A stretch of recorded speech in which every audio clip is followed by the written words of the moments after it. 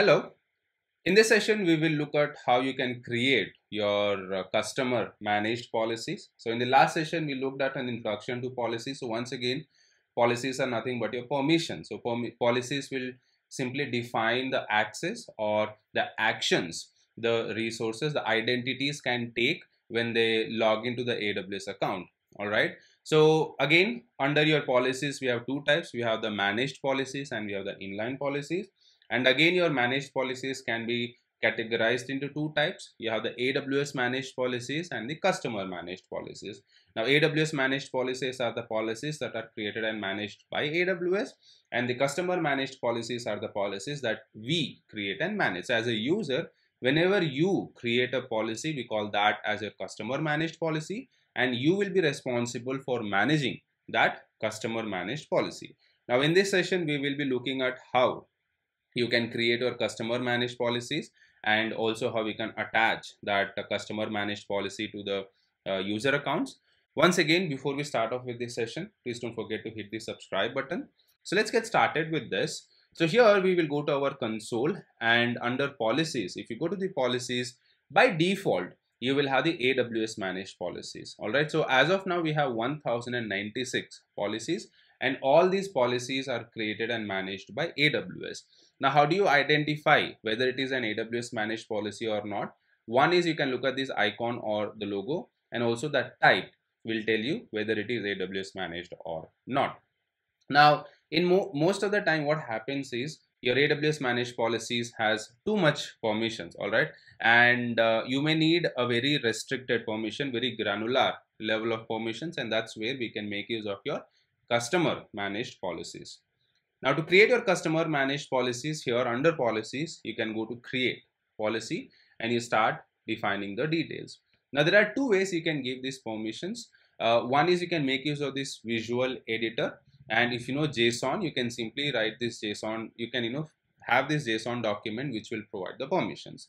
In the last session, I told you that these policies are nothing but these are JSON documents. So AWS stores these policies in the form of JSON documents.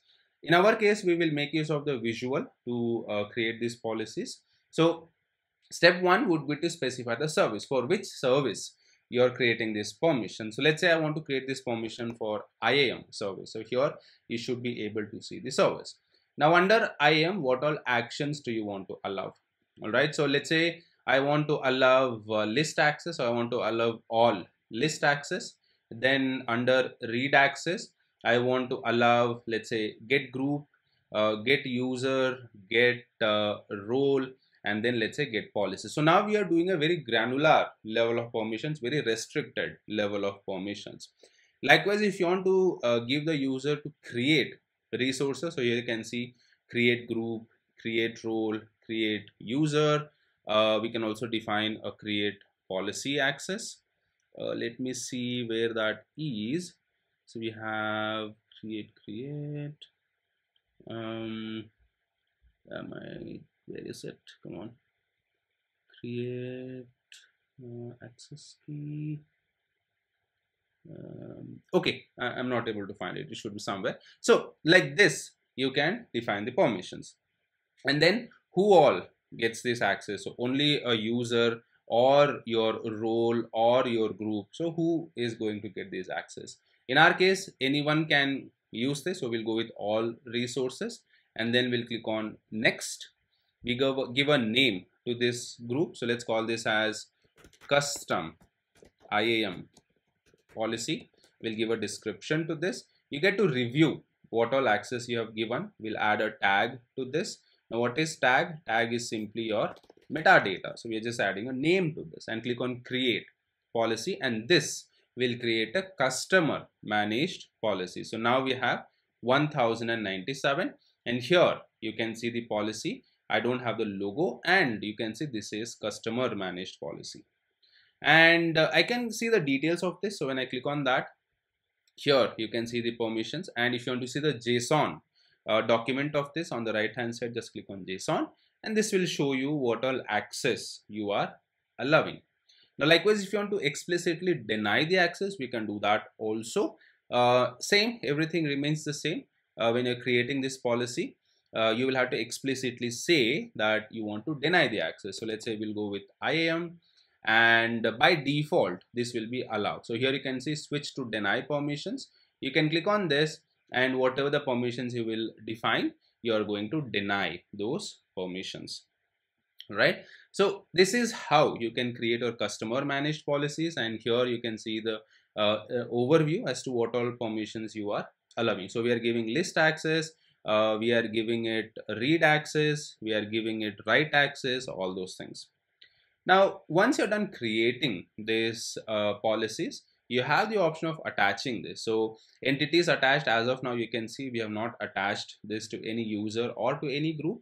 So you can either attach it from here, or you can go to the group level and you can start attaching it. So let's say I want to attach this policy to my developer group. So I'll go to permissions, and here you should be able to add permissions and attach policies, and we should be able to see that permission and add. Now any users who are part of this group will get that access. It is automatically applied, you don't have to worry about it. So this becomes your customer managed policy, and you are responsible for this. So if something goes wrong with this, you are responsible. You cannot go and ask AWS about this, because you are creating this, you are responsible for managing this policy as well.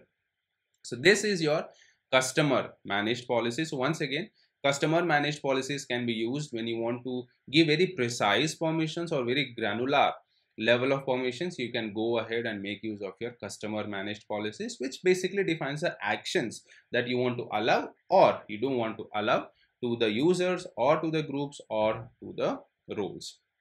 That's all for this session. Thank you. Once again, before you leave, please don't forget to hit the subscribe button. And if you like the video, leave a like and please share the video.